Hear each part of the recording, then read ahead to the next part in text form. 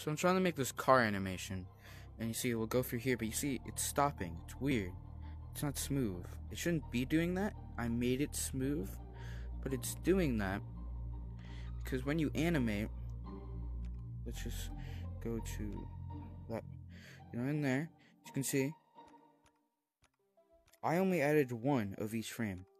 Frames are duplicating itself, as you can see. Click on that. Those are just duplicated. And if I delete one of the duplicated frames, remove that one. Just gotta find them, sorry. Okay, there's one. There's another. There we go. Now, you'll see I only deleted some of them, but as you can see, when it goes through here, these are the ones I deleted that were duplicated. There's more over here. As you can see, he like stops, but now it's smooth. So that's like, I don't know why it's duplicating frames. It's kind of weird.